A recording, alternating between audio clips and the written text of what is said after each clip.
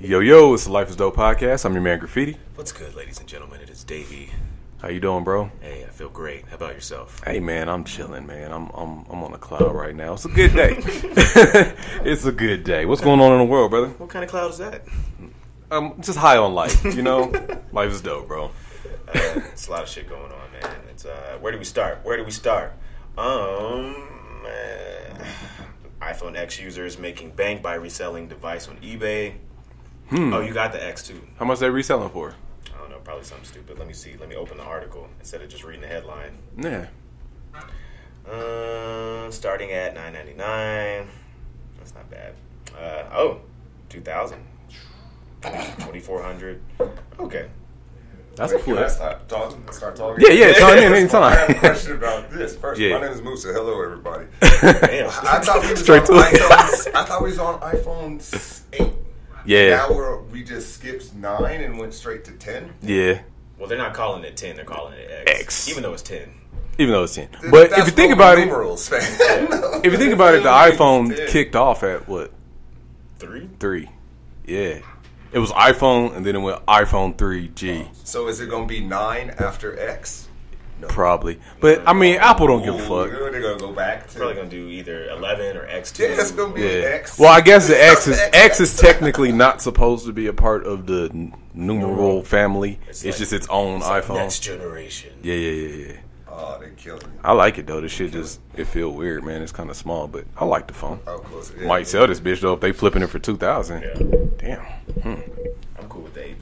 What else is going on, bro? Let's see. White Louisiana team busted for burning down black church. So, what happened? Let's see. They took him to Burger King. Let's see. According to hotnews.com, a white teenager has been arrested in Richland Parish, Louisiana, in connection with the destruction of a predominantly black church in the neighborhood. The building burned down early last week, and eyewitnesses have identified the young man as a possible suspect based on accounts of events. Let's see. A 15-year-old in question is now being accused of stealing a truck and using gasoline to torch the place of worship. Wait, he's 15? No, like... Stole the truck and used gasoline to torch the place.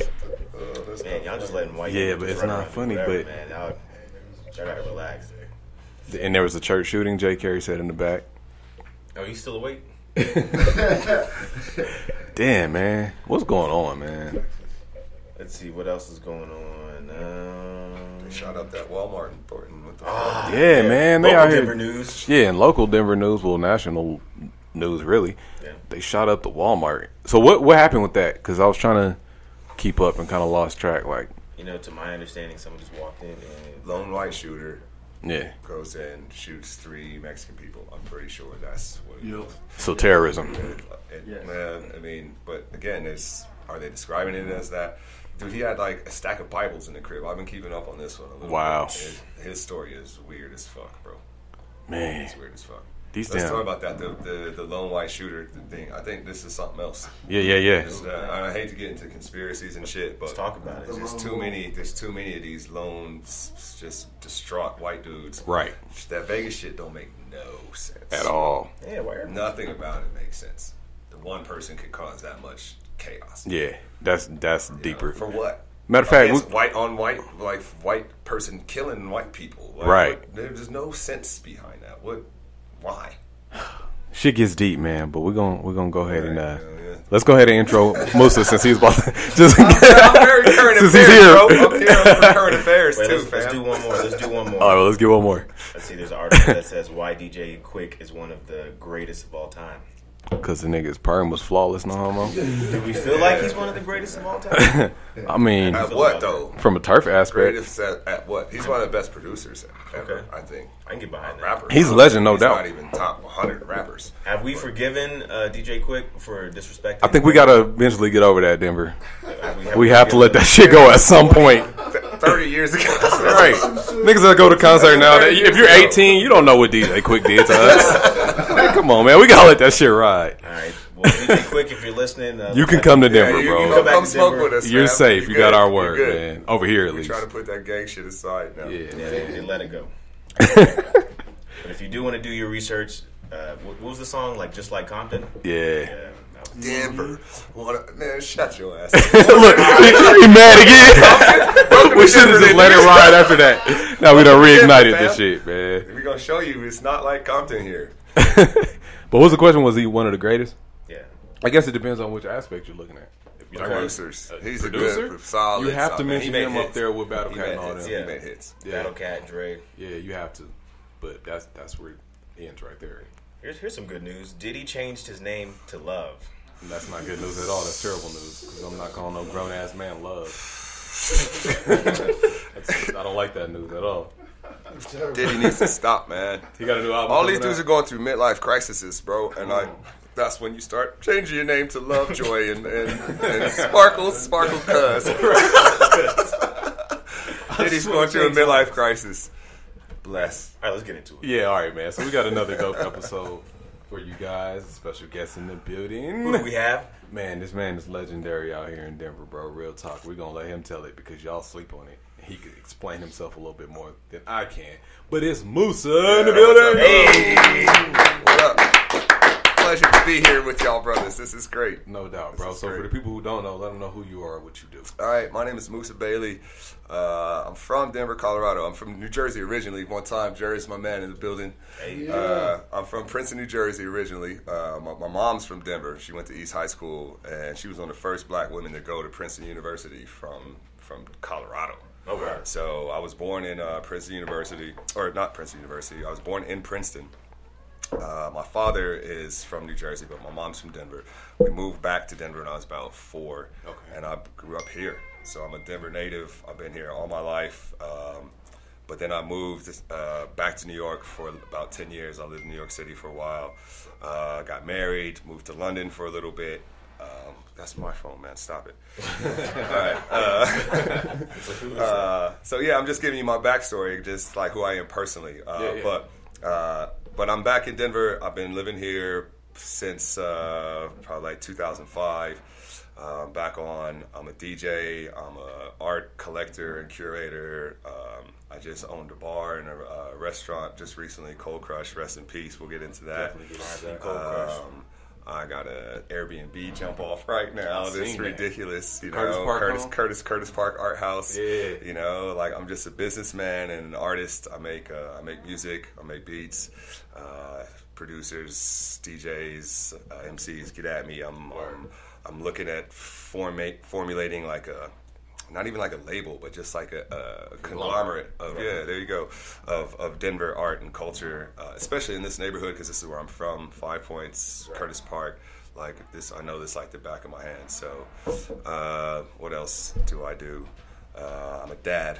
Straight up, I'm a dad. That's a very important part of my life right now. And yeah, now let's talk about shit. Hell yeah, you do a lot of shit, man. I do a lot of things. I do a lot of things. The music aspect. Definitely, I think personally one of the most slept on DJs as far as when you start mentioning the established DJs in the city. Yeah, I feel like your name has to come up. I've been DJ lining everybody. Yeah. I mean, like I remember going. So my dad used to throw parties in Park Hill in the Holly, and Big John used to DJ those parties. Dang. Big John used to DJ those parties, and so I remember when I was a little kid going to Holly and my dad like collecting money and paying Big John and like seeing like hip hop culture like really at its like small stages, and so I was like, man, that looks fun. Right. That looks fun. And then I met Little John, who's another Denver legend. It's a white dude from Park Hill, and asked Big John about Little John. I forget Little John's last name, but it's a white dude from Park Hill, and he had 1200s in his house, and he was already nasty, and this was like 1980 whatever. Yeah, right. And I was over there playing basketball with the homies, and I was like, dude, what's going on in there? And I saw 1200s for the first time, and I was like, oh, these are dope. Like, and he proceeded to do like a battle routine in front of me with the Back to Life the shit. The fucking However Do You Want Me had just came out. Oh, shit. That shit had just dropped. That's like 1990 or like 1989. And it still slaps. It slaps to this day. So he did a battle routine with that in front of me, and I was like, I got the chills on the back of my neck, bro. I was like, man, I think I want to do this shit. And so I went home and I was like, Dad, I think I want to get some turntables and shit. And he knew a DJ at the time who was selling some shit. Right. It's like a week later, I got turntables. I was 13. So it began. I was 13 when I had the turntables in my basement, and I was just like, oh shit, it's on. I had a party like a week later. I got turntables, a mixer, speakers, and a couple records for like $250 from this guy. And that was it, bro. And from that point, I just started DJing seriously. I was already nicer than most niggas when I was like 18. Oh, that's shit. You know what I'm saying? Because I've been DJing. That's what I was doing as a kid. You know what I'm saying? Like really like practicing and stuff, because that's all I wanted to do. I wasn't really that into girls that yet at that point. I was just like, man, music. And so from that, man, I just was able to move to New York and link up with Saul Williams, who is probably one of the most prolific poets. I know a lot of people probably don't know this guy, man, but absolutely, he's a big deal. And at the time, he was signed to Rick Rubin. Right. So I met him in New York, and he's like, yo, I need a DJ. I was like, all right, let's go. And we did a show at CBGB's Gallery, which is like, it's not even there in New York, but it's like a historic place in New York City. And the next day, we flew to Paris, bro. Shit. I was just living in New York, just DJing at spots, and then like that went from like, all right, we killed it that night. All right, now here's a plane ticket. Let's go be on French TV. We were on TV the next time. What age was this? Man, I was like 21, 22. Okay. This when I was living in New York. Yeah. And so I met Saul, man, and I ended up producing like 2 or 3 tracks on his first album. Like, I was in the studio with Rick Rubin and Tom Morello from Rage Against the Machine, and fucking the Chad, the drummer from the Red Hot Chili Peppers. Like, I got to see like the music industry, bro. Right. In LA, like in New York City, we're bouncing back and forth recording this dude's album. The album didn't do well commercially, but like I learned the game of the music industry when I was like 24 years old. Damn. And I'm 43 now, and beyond, you know, season. so yeah, it's just like I don't tell people a lot of these stories because, like, you know, it's 2017, bro. That shit was fucking a long time ago. But that's part of who I am now, and why I moved the way I moved, because I learned the real deal music industry back when there still was one. Back when there was like advances and studios and all that old school music industry stuff. Right. You know what I'm saying? So, what was your favorite memory of working with Saul Williams? That's a good question, dude. This dude showed me this dude showed me the world, man. I've been to Paris 4 times. I've been to Amsterdam 5 times performing. Like it's just the traveling part of it. The fact that I was like so young and my passport was just like pow pow pow pow pow. Okay. You know what I'm saying? That I could see all these places that I wouldn't normally get a chance to see because I was a performer and an entertainer. You know what I'm saying? So I can't think of like one particular moment, but I just remember like here's a good moment. We played a festival in France with De La Soul was the headliner. Wow. And I was like, how could you forget that? You know what I'm saying? I was like, man, this is crazy. That's when you just done a lot. Yeah. Super, like, super bro, this was long. This was like in the 90s, and like De La Soul was a headliner, and I got to meet them, and I mean, like I said, I smoke weed. Like in France, it's different. They don't have weed like this. They got hash, bro. Like if you want to get high in Paris, you got to know somebody for real to get weed. But everybody has hash. So I remember like just after the show, just meeting these French kids and just getting high as fuck. And I couldn't just speak no French at all. I just didn't speak anything, and I'm just sitting there just laughing and smoking with these kids, and I almost missed the plane.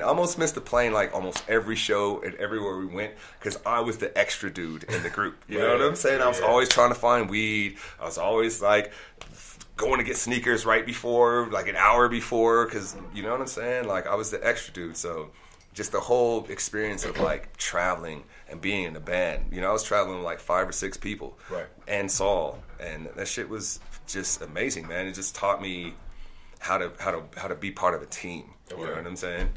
Yeah. You're also an avid, I want to say like cartoon, comic, sci-fi type. I'm nerdy as fuck, bro. Nerd ass. I'm a nerd. That's fine, but listen, the cool part is like nerds is winning the game right now. That's a big nerds fact. is killing the game right now, especially black nerds. Like, I don't know where it became like not cool to be like into comic books or cartoons or whatever, but like, bro, I grew up on comic books. Like that was like my first little connection to art and creativity, is like looking at X-Men comics and looking at you know, just different versions of cartoons and stuff, and just being like, man, this is creative, you know, there's something cool about this. But then it's like you start, like the hood starts making you like feel embarrassed for liking shit like that, you know what I'm saying? And like the pressure of each other, we're like, oh, that ain't cool, man, that ain't cool. But I never really succumbed to that, because it's like I just know, and that's what's cool about being a DJ, because like I could be like a nerd for music, right? And cats left me alone about that. You know, it wasn't like, oh, this nigga collects comic books. You know, it's like, nah, this dude is like the music nerd. Right. You know what I'm saying? So, but comics and anime and all that Japanese shit, bro, I love that shit, and I have for a really long time, to the point now where I'm trying to make a project about my son and our life, which is the Assassin with Son shit. You know, that's from that vein. You know, that's the kind of project I'm working on right now. That's dope. So how do you feel about the art of DJing now in 2017? And just the evolution it's gone through? It's, you know what's cool? It's back. The DMC champion this year is 12 years old. Yeah, that shit's crazy. Japanese kid. 12-year-old Japanese. Look him up, bro. And he killed that.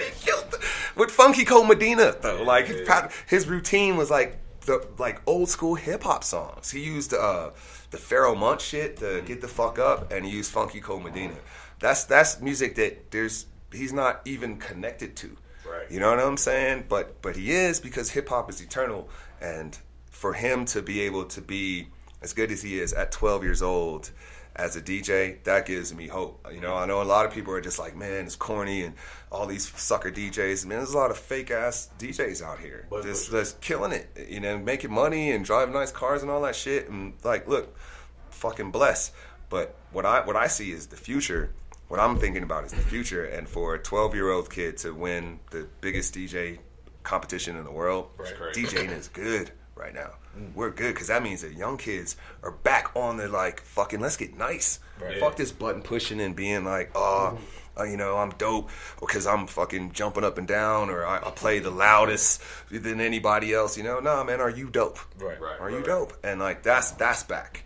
So I feel that though. I feel positive about hip hop. That's a different story, man. I'm a DJ, bro. I don't care about rappers that much. You know what I'm saying? I don't really care about I care about the other sides of hip hop, but the way the music sounds now, the way it is now, it's not necessarily for me. Right. You know? And like I said, I'm 43, bro. Like I'm not 18. I'm not, you know what I'm saying? Like I can see how this appeals to young kids, 18-year-olds, 19-year-olds. Like if that age, you just want to turn up and get lit. I get it. So I don't disassociate myself from it, because it's all still hip hop. Right. But at the same time, like that's not the music that I particularly want to DJ or play.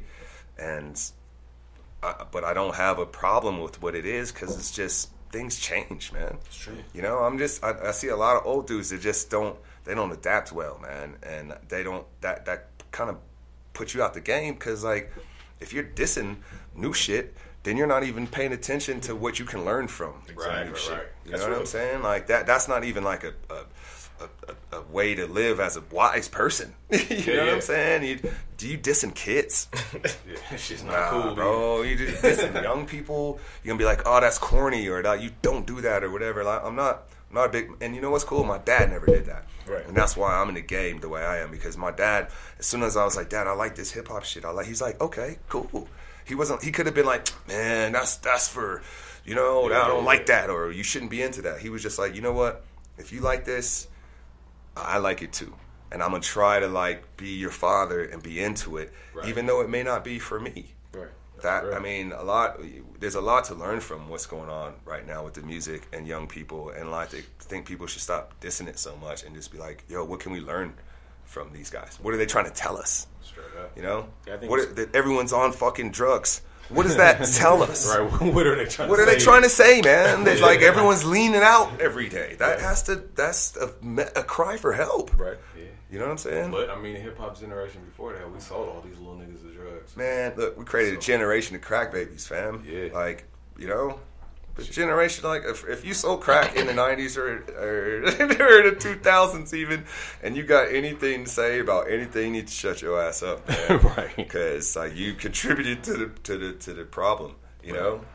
I don't know, man. It's a lot of drugs right now, man. They're doing heavy drugs, and so that changes the sound. I mean, you can think about like the '60s and acid and like psychedelic music. When you're taking a lot of drugs, that changes your personal perception of the universe. Right. Sound sounds different on lean and acid and weed and all these things. Yeah. So like if you look at the way even the music has slowed down, right, that's a reflection of the lean. Yeah, it seems it's like now when cats are in the studio, they want to lay back and it feels like slower or whatever. Yeah. You know what I'm saying? As opposed to in like the 80s and the 90s, hip hop was like, you know, because it's cocaine and like, you know what I'm saying? Like drugs are always a part of the way music sounds and moves. Yeah. The same way acid did in the 60s. Like if you in the studio on acid, bro, you're on another dimension of you're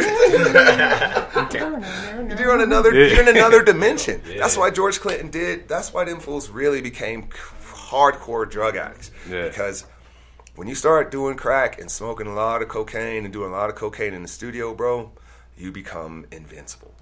Every riff, everything you do sounds good as fuck. And you're just like, you press record and then you go back and listen to that shit sober and you might have a fucking hit record on your hand, bro. Right. I promise you, George and them fucked up on all of them fucking. See, that's why 21 Savage rap like a zombie. Everything they did, they were high as fuck. It's them Zans, bro. So how can we be like looking at these kids now and be like, oh, don't do drug, man. What are y'all doing? Why are y'all doing all these drugs? Part of the creative process. Well, that's part of the process, man. Unfortunately, I wish there was a better way, but this music and drugs has been going hand in hand forever, man. Yeah, forever. But the good thing, I think that's kind of come from just the change in the hip hop industry is the business aspect. You have a lot more independent artists. You have a lot more artists who are entrepreneurial. Isn't that the essence of hip hop, though, man? That's not even like going back. That's just what it is. If you can't do this by yourself, what the fuck are you doing? Right. If you can't do it with your squad and your town and your people, then what are you doing? That is the epitome of hip hop. That's exactly what New York City did. They did that shit by them motherfucking selves, bro. With nothing.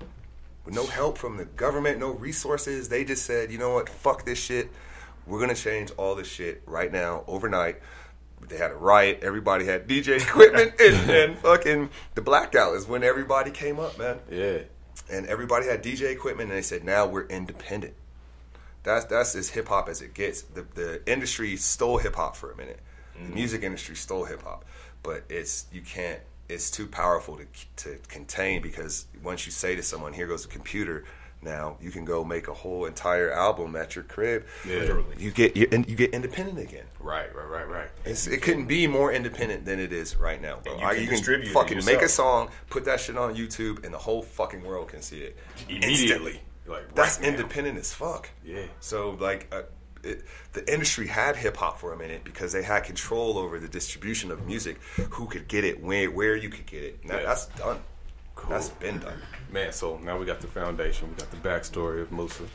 We talking about independence and doing it yourself. Let's go ahead and get to it, man. Tell the people about Cold Crush. All right, so I'm just going to start from the beginning because this is a cool, funny story. This is a cool, true story. Okay. So, like 2012, I'm out with my homie Eric Cunningham, and who ends up, he ends up being the other main pillar of this. We're at 3014, which ironically is the building that Brian owns now. Yeah. So he owns this building that we met in. So this guy comes to 3014. Me and Eric are sitting outside on the patio, and he's all loud and shit. He's got a fucking fur coat on or some bullshit. He had like a fur coat on or some shit, dog. And it was like October. It wasn't even that cold yet. You know what I'm saying? He's notorious for that, like wearing big ass coats when it ain't even that cold. Just being just being out there. So anyway, he comes in, just being all loud and shit. Yeah. Instantly, I'm just like, man, this guy's a fucking jerk. And I look at Eric, I was like, yeah, bro, whatever. But then that same night, he ends up just buying everybody drinks. You know, then it's just like, that's why you can't just like, just be like, first impression is sometimes accurate, but not always. Yeah. You know what I'm saying? But he ended up like just buying the whole bar drinks and just being a really nice guy. So him and Eric had become friends before I became friends with Brian. because I hadn't even been around him as much as Eric had. And then finally he was like, yo, you should come talk to this dude, man. He knows about you now. I've been telling him about you, you know, like he wants to maybe open a bar and whoop-de-woo, all this shit. So I was like, all right, I'll talk to him, but like, fuck it, bro. Like, I've been talking to people about shit like this, you know? Like, a couple people had already came at me because of the DJ shit, bro. I've been throwing parties and doing shit forever. Right. So I've had this conversation before. Oh, I want to open a bar or whatever. I was like, all right, man, I wasn't even that excited about it. So then I met him one night after a gig I had that I didn't get paid for. I remember this vividly. Okay. Like, somebody was supposed to have my money after the gig, and they gave me a check. And I was like, oh, you gotta fucking be kidding me. You know what I'm saying? Right. Like, I work in cash, and they knew that, but they gave me a check at the end of the night. I remember being really pissed off. And then Brian and Eric came and picked me up in Brian's Porsche. He used to have a Porsche at the time. And he's like, man, Moose, what do you want to do? Eric was adamant. He's like, let's open this bar, bro. Let's get a bar. And I was like, man, fuck a bar, bro. I'm broke, man. These niggas pay me with a check tonight. I was like, fuck a bar. I don't care about none of this shit. And Brian was like, man, what you need, bro? And he just gave me like 2 G's real quick. And I was like, dude, all right, man. Like, I don't know why you're doing that. I need this money, so I'm going to take it. I need this 2 racks. I ain't going to lie. I need this 2 racks, so I'm going to take it. But what are you saying? He's like, man, let's fucking open a bar. Like, I've been talking to a lot of people. Like, Eric thinks you know what you're doing. I know what I'm doing. Let's fucking make this happen. So after about 2 weeks, we started really talking about it. Yeah. Like, really doing it. And there was another girl who was helping us, Cassie. Yeah. Like, Brian, there's a really cool, beautiful, cool chick that was, like, right there with us. Like, being like, all right, what do we need? What do we need to do? Getting a liquor license done. I mean, there's a lot of work, bro. Yeah. It was. In the beginning, it just felt like a ton of work. Like, for nothing, really. It's like, this is in the future, and we're just like meeting every day. We're like, man, like, when are we gonna start making some money on this shit? You know? It felt like it took forever, bro. But then it started to happen slowly but surely. Like, the paperwork was being filed, and all this stuff started happening. So we were driving around. Brian was picking me up, like, looking at spots. Both of us, me, him, and Eric, and sometimes Cassie. But we were driving around all over the city looking at spots. We were in the Highlands. We were all over the place looking at shit. And it was just, no. Everything just was whack, bro. It's like, didn't want to be over there. Not so much that I'd wanted to be on the east side consciously, but something told me that that's not my hood over there. Or, like, I don't know if I'll be comfortable opening a business over there. So after, like, seeing 2 places one day, we drove down here. And he's like, Moose, there's a couple places down here. Let's look at one. And then we saw the corner spot. And, bro, that place has been there forever, since, like, the fucking 50s, probably even before that. And it's been businesses since the 50s. It was like a pharmacy, a fucking grocery store at one point. It'd been turned, and then it had been vacant for, like, 6 years. Nobody was even thinking about that corner, bro. There was the Meadowlark was open, the Matchbox was open, and the Larimer Lounge were open, and Joe's Liquors. Yeah, those are kind of the only businesses on that block at the time. So we drive by the shit, and I was like, B, this is the spot. This one, I felt the fucking chills on my neck. I was like, dude, this is the corner. This is the east side. I grew up down here. Yeah. I know everybody that lives down here. And so we just jumped on the building, and from that point on, it was just like, all right, we got the spot now. Now we have a place. Before we didn't have a location. It was just like this pipe dream, because we were like doing all this work and shit, but we didn't still know. But as soon as we got that corner, bro, the whole thing changed. And then it was like overnight, it felt like it started to happen. Right. So that's how it started. Right. All right. So let's move on to another question, you know, because I can't really trace back the whole thing of it, but that's how it started, man, of just like an idea. And I remember B had just moved here from LA, and like cats were just like, oh man, everyone was coming at him, you know, because when dudes have money and they're fun, like you get a lot of people in your ear, and like a lot of people had ideas for B. You know, they were like, yo, let's do this, or let's throw a concert and whatever, you know. But like the thing I'm most proud of is that we had the foresight to see that like those are temporary things. A show, that's one night of money, man. Yeah, that's one night. Yeah, like a bar, a restaurant, that's every night, man. That's 7 days a week, just money.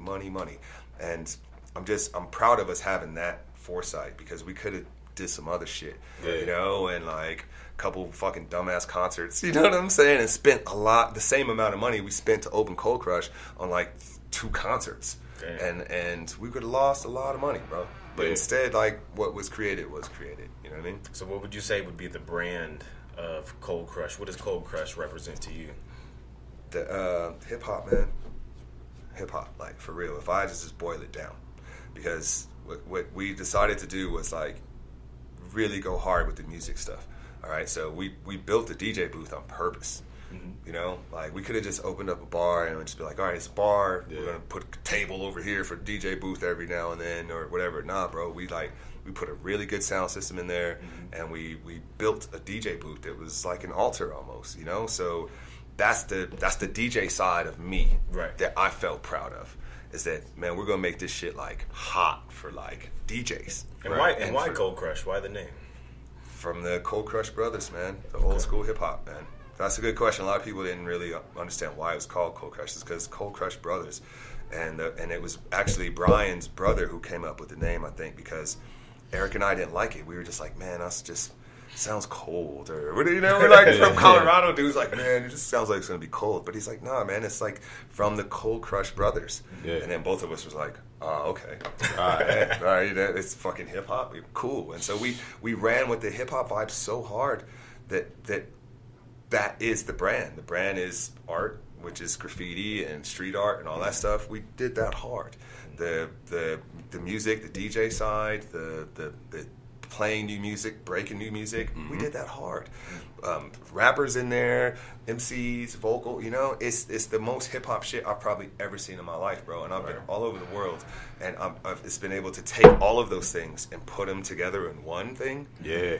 That's the brand. Word. So it definitely is a brand. But all right, so we got the beginning, and then in the middle, you know, the people that know the story. But we ain't even got to get into all that. But no, the middle's important. It became a culture, pretty much. Like it became more than a bar. Way quicker than we thought it was. Because, like, again, when you provide something that people are connected to, they're going to come back. They're going to be drawn to it. So before we knew it, we were just in there playing Tribe Called Quest and Biggie and Nas and shit. And people were like, yo, we fucking love this. Yeah. This is great. Like, I can sit here and listen to Biggie and eat lunch. You know what I'm saying? Or eat tacos or whatever. Like, there was nowhere in Denver that was, like, playing hip-hop, like, in the middle of the day. No. You know what I'm saying? When you walk in, it's fucking Mobb Deep on in the speakers. And you got to make a decision if you want to sit down and eat lunch and listen to Mobb Deep, or are you excited as fuck because that's what's going on right now. And before we knew it, people were just excited about that. They're like, man, like, this is all hip hop all the time. They're not in there really trying to be nothing else but that.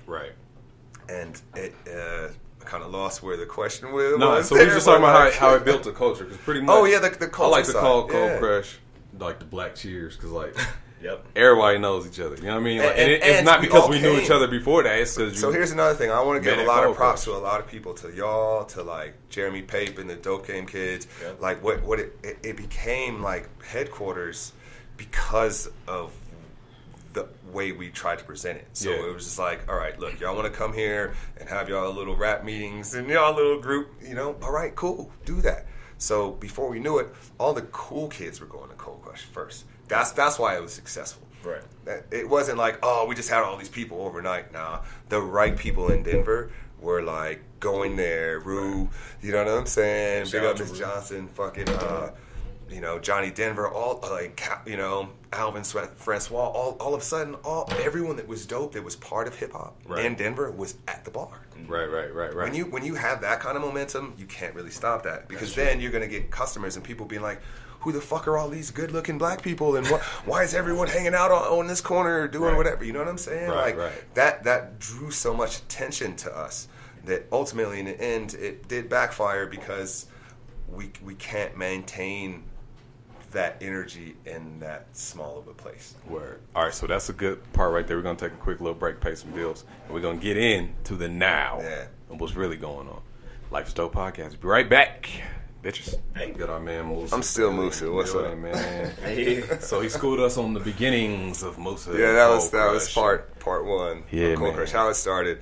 Big up to Brian Mathenge and Eric Cunningham and my dudes Jip. So we'll add my man to this equation too. Jip the Hip is my homeboy I've been DJing with for a long time, and instantly I brought him in because I just knew that it needed that energy, and so pretty much the four of us really had just put our hearts into this place. Jip was DJing 3 times a week sometimes. Before we even pulled in anyone else, we were just there holding it down, and it still worked. So part 2. Yeah, so I think part 2 is success. Part 1 is just a dream. Part 1 is just trying to do something that you think is going to be cool, or that people will come to, or you think it's dope. Part 2 is success. Before we knew it, it's a line out the door. It's a hit. Yeah. Really, it's a line out the door, and every night, and we were just like, wait a minute, like how we were just trying to do something fun for us, where we could just like be in there and just meet girls and hang out and just be cool and shit. But then it turned into like the club, quickly it turned into the club, and but partly by our design, we brought on promoters. We brought on Kevin Kane. We brought on Francois and Alvin, 3D. Shout out to them. We brought on K-Tone. Shout out to K-Tone. Yep. We brought on,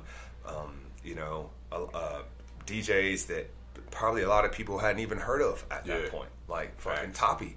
A lot of people knew Top Shelf, but when Top Shelf destroyed Cold Crush. Yeah. You know what I'm saying? Yeah. Every time. Squizzy.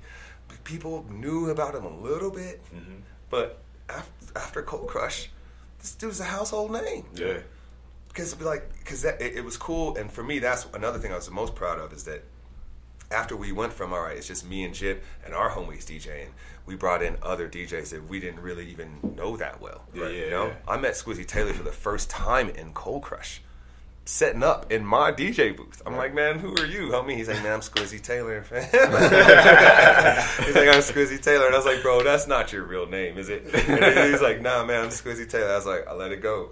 And but bro, he destroyed that place. Yeah. He brought so much vibe and energy and the whole thing. So now we're talking about not just me or Jip or our homies in there. We're talking about K-Tone and Squizzy Taylor, K-DJ, K-DJ, Simone, man, dude. I never knew first Simone of all, until K-DJ, real quick. Let me go back to that dude. He's one of my favorite DJs, man, because this dude is not a joke. Yeah. And I think he's probably the most underrated dude here. Fact. You know what I'm saying? And he's easily like man, top he is fucking whatever list. Ugh. Yeah.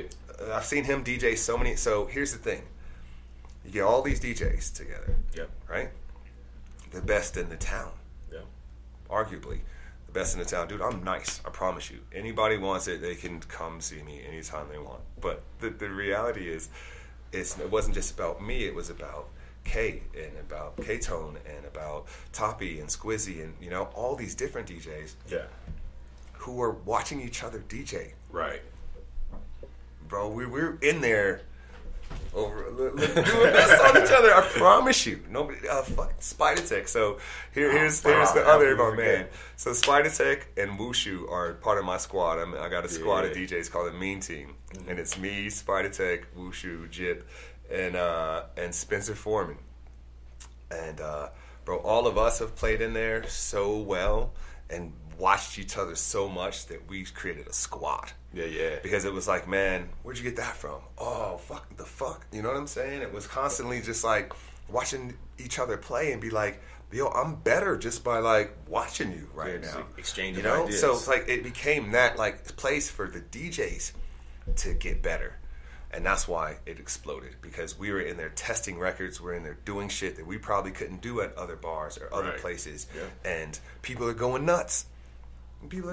So like we proved to each other how to be better, and this crowd responded to that, and that's why it went bananas.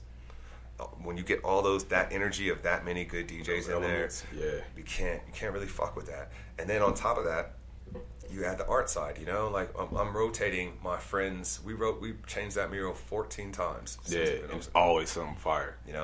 And I can't even just big up every artist that's been in Cold Crush, but that is the other hip hop side of it. It was just like, all right, so we got the music shit locked down. That's perfect. How do we add something else?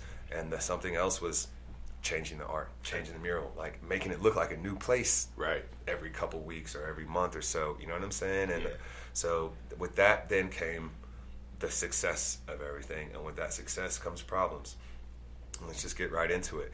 Like when Goody was murdered, everything changed. Yeah. Long live Boss Goody, man. Long live Boss Goody. Rest in peace, Boss Goody. He was one of the coolest people I've ever met, and he was just such a dope artist. Again, it was about the dope people being down there, right? Right. So he was one of the cool kids. Yep. He was one of the cool kids, and a cool kid should never get murdered. You know, a cool kid is supposed to be a cool kid and like just stay a cool kid. He wasn't really about that fucking crazy shit like that. You know what I'm saying? Right. But when you when he got murdered, that's when the landlord decided this place is problematic. That's when the city really decided Cold Crush is a problem. That it, like up until that point, we were getting thousands of police calls, complaints, you know, fights, this, that, and the other. But up until then, I could feel the shift in my stomach. Yeah. How things shifted after that. Right. You know, it was it sucked, man. It really sucked, and a lot of people got blamed for it. Like people wanted to blame everybody except for the dude that killed Goody. Yeah. You know, That's they true. want to blame me, bro. Like that shit was on me heavy for weeks. People were like, "It's the DJ Musa guy." If people get shot at shit he does, like people are blaming K-Tone, fucking ridiculously. Right. That's crazy. That's fucking fucked Everybody up, but the man. person that You know what I'm pulled the saying? trigger. Everybody except for like the person that actually did the shit was responsible. So ultimately, though, they blamed Cold Crush. Right. They blamed the bar. They blamed us. They said that we're facilitating this type of situation, behavior, whatever. And so the city shuts us down, man. It's unprecedented what they did to us. They used a law from like the 60s or 70s of the public nuisance context, which says it's from the 80s actually. It's how they shut down crack houses in the 80s. It's saying that I see you're a crack house. I see people coming in and out of there buying crack, doing selling crack, whatever. We're going to shut you down, and we own the building now, though. Now that's when the city can take over. So at that point, the city could have literally took over Cold Crush, but that's not what ended up happening, thank God.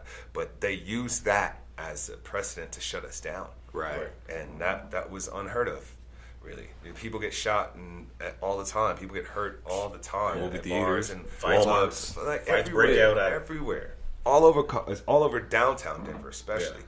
But those places never get shut down. Yeah. And so we were closed for about 2 days, maybe, I think, before the city realizes that was probably unfair. And in respect to, you know, Albus Brooks and the Rhino people who did come to our aid in that time when they said, hey, listen, this isn't their fault. Yeah. You know, our liquor license was taken away by the city of Denver and so there's collusion there on so many levels on like why. Right. You know, like who's responsible for this? Like who said that the best way to handle this is take away their liquor license? I don't know. And so but all I know is 2 days later we're back in business. Yeah. That's real. This is the Cinderella Community story. was behind it. Everybody was pushing. Like we Bring had a Cold Crush rally. We had a back. rally at the bar. 200 people showed up Yeah. to open us back up. The news came. Fucking, you know, it was a beautiful thing to see the community get behind us and say, "Hey, listen, this wasn't y'all's fault." Yeah. Goody's mom had, to this day will say and not blame anything that happened to her son on Cold Crush. Yeah. Things change after that, though, bro. And after that, the neighborhood is changing at the same time. I guess That's that would part lead us 3. to part 3. Yeah. So do you feel that gentrification and part 3 is gentrification. and the transition of the residents in the community had a lot to do with the ultimate fate of Cold Crush? Absolutely. And it'd be silly for me not to admit that. But the difficulty that I'm having right now is that weren't we a part of that change? Right. Right. Like Cold Crush kicked off that change. Like, we were the most successful business down here before any of this stuff started happening. Consistently, we were the most successful business in this neighborhood. We had the most diverse group of patrons and DJs and staff. So there's white people standing in a line to come into Cold Crush. Right. Developers saw that. People saw that. I think we pushed the development of this neighborhood 5 years ahead of what it was supposed to be at. Because if we did not take that first gamble on the shady neighborhood, you know what I'm saying, and had consistently every kind of person going into Cold Crush, they wouldn't have saw the potential to make other businesses crack down here. Right. And that's what we did, bro. We were cracking every night, and they saw that. And so now here comes the big guns. They're finally like, all right, Larimer's ready now. Yeah. This neighborhood's ready. Yeah. You know, it's not just the scary east side. It wasn't scary anymore. Like, now you got like fucking 5, 6 party buses of white girls coming down to Cold Crush. No exaggeration. It might not be the scariest place anymore. Yeah. You know what I'm saying? Maybe it's time to go.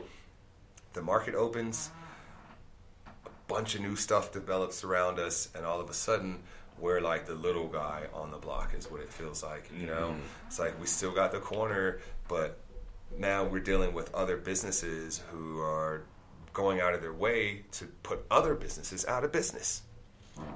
Right. Damn. That's what happened with Joe's Liquor.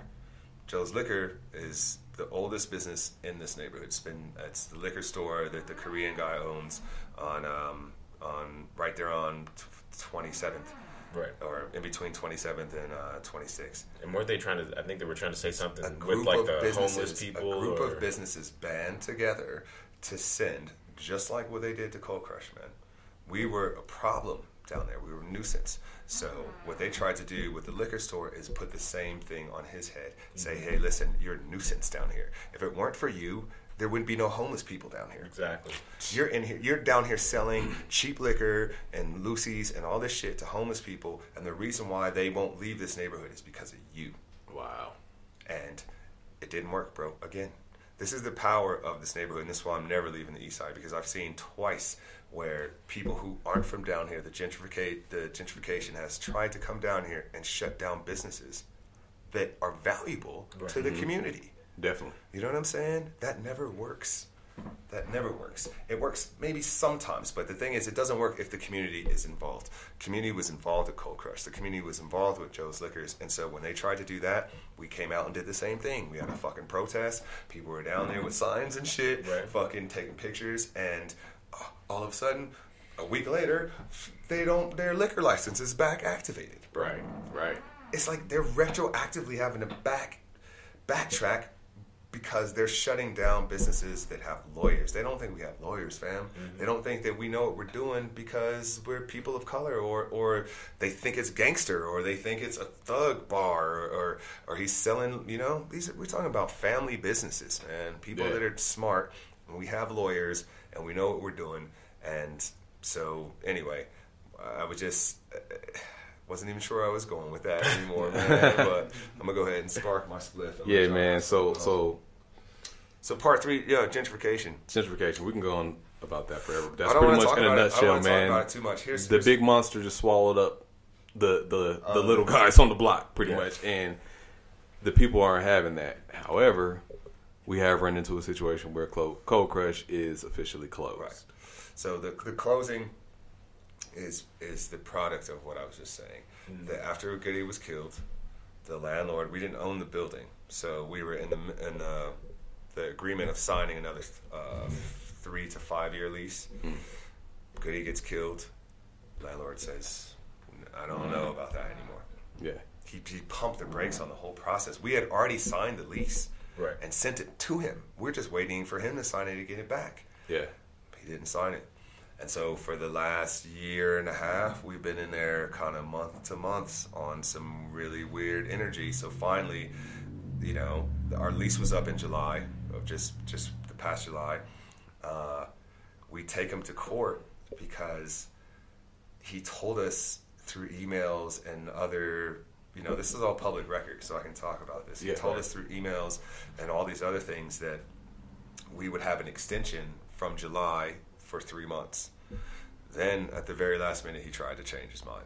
Yeah. And that's when we took him to court. And we were like, bro, you can't do that. We have employees. These people have families. You know what I'm saying? You can't just tell us one thing through emails and whatever. Yeah, we didn't have a written agreement, but we have proof that we're negotiating this. Yeah. The judge argued in our favor, said, you know what, you got to give these people the 3 months. And so it went from a 3-year extension to 3 months extension to Cold Crush is now closed. Yeah. Fuck. Like, damn, like, you know all this, but then when you really hear it, it's like, when you think about it, it's like shady, that, man. Like, yeah. this is crazy. Listen, there's so much shade involved that I can't even really get into it. But the reality is, and I believe in my heart, that place was taken from us. Yeah, definitely. And I've been drinking, I'm high, the whole shit, but like I walk around this neighborhood still. I still live down here, bro. Mm-hmm. Yeah. You know, my Airbnb, Curtis Park Art House, one time, is right up the street. I walk through this neighborhood still, and I see the development, and I see what is happening down here, and we weren't part of that plan. Yeah. So they had to find a way to get you up out of it. You know, like this is cookie cutter. This is every day. Fucking knock this shit out, build this shit. Fucking throw a brewery in there. Throw rich people with money being able to take over entire blocks. Yeah. Entire blocks, bro. Not just like a little spot here, like a little Cold Crush. I'm talking about the entire block. Yeah. Like the money that's in this neighborhood now is hard to swallow because it's just like, all right, well, where was this 20 years ago when it was dangerous down here and Denver needed that. Exactly. You know what I'm saying? When there was gangs down here and we needed restaurants and there's still not even a good grocery store down here. Bro. Yeah. You know what I'm saying? But it's coming because the demand is going to be there for it. And you can't have all these people living in fucking these high rises and shit and they can't go buy food. That's true. So now they're going to, it's like, and this is, listen, Denver's not even unique in this happening. This happened in every major city in the world. Yeah. But I live here. And I'm from here, and so this is very personal to me. And so the part 4, if I think we're on, is the future. Yeah. Cold Crush is closed, man.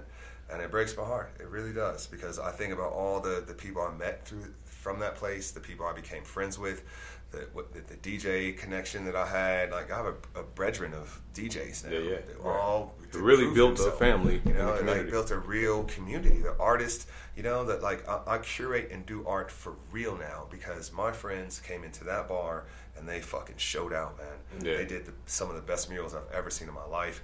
You know what I'm saying? Like quality shit from the town. Yeah. This is the town doing this. We're not flying dudes in and this, that, and the other. No, this is people that I drink whiskey with and not fucking smoke weed with on a regular basis. Yeah. And they're so good at what they do that they crush it. Side note, the Good Cop, Bad Cop mural. Yeah, legendary. That put us in a little bit of hot water. Yeah, that was on the news and everything. I think that's when the cops did stop liking Cold Crush and wanted to protect us. And again, I can't say that unequivocally that like that mural alone was why things started getting weird, but I could tell they didn't like that shit, man. That was iconic though. You know? Like that's one of them moments in Denver history. So we've been able to use the voice of that wall to talk about shit. Yeah. Like who else did that? Still doing it right now with the soul piece. All right. So part 4, the future. Soul was the end. Like that was a really important piece. Big up Scott LaFavor. He's my friend, and he did 3 murals at Cold Crush. He did the Good Cop, Bad Cop mural. Mm-hmm. He did the very first one of the dude digging through the records. Yeah. And did that piece right there. Oh, wow, man. Yeah. But he did the very last mural. The idea was to just, like, black it out. Like, if the problem with the art in this neighborhood is that it feels like we're painting the gentrification. Yeah. You know, and I have this argument with a lot of my art friends about because this is the neighborhood where this is Rhino. This is where we paint. This is where art is made, right? That's what they say. And so everywhere you look, there's art everywhere. There's big murals and cool shit. But then the irony of that is that this is one of the most unaffordable neighborhoods in Colorado, right? In this part of the country. Yeah. How do those two things coincide at the same time? You have an art district, an art culture that's where art is made, so that means that by artists I'm assuming robots don't make art. Like, right. you know, developers don't make art. Artists make art.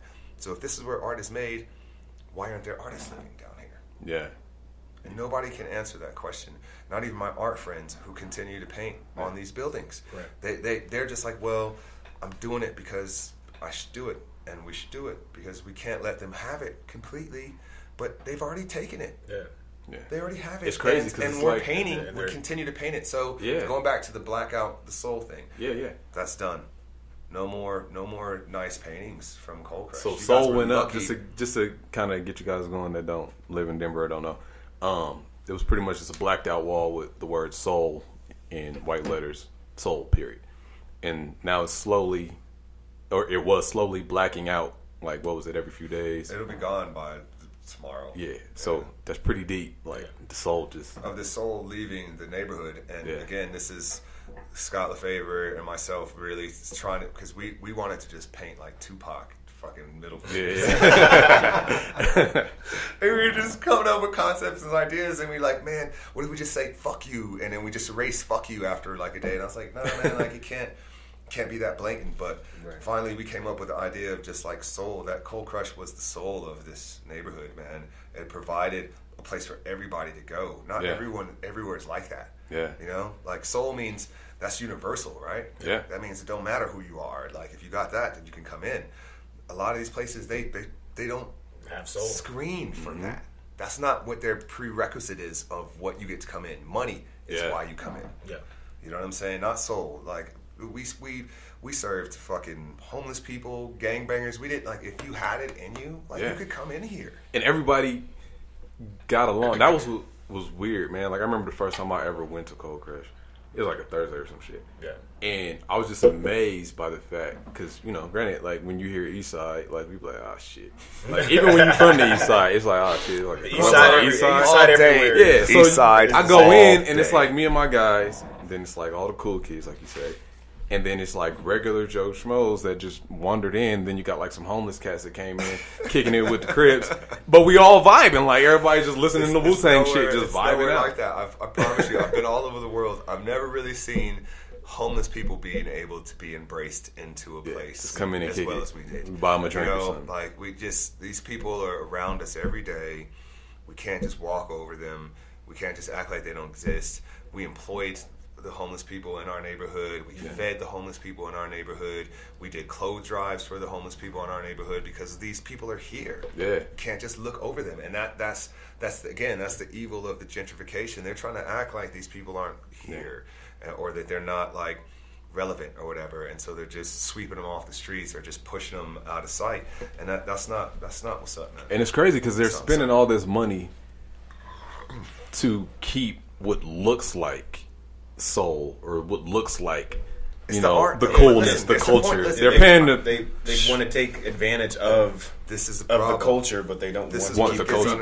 They want the culture, but they don't want the people. That's exactly what you just said. They want to keep the art, okay, but they don't want us. They want us to be down here. Yeah. That's not going to work anymore, and so that's why we blacked out the wall. It's like now you got to know that you don't get the art no more. Yeah. Right. Like you don't even know how much of a service we were providing publicly to that community by painting. People would just come by and take pictures of the mural. They were beautiful, bro. Yeah. They were flawless. They were done by professionals. They were done by people who make a living doing this shit. And now you don't get that anymore. Yeah. If we can't be here in business and you don't like our business, I mean, I've seen emails and letters from people that you wouldn't imagine, the most racist shit, the most fucking horrible, the deplorable fucking get these fuckers out of here type of shit.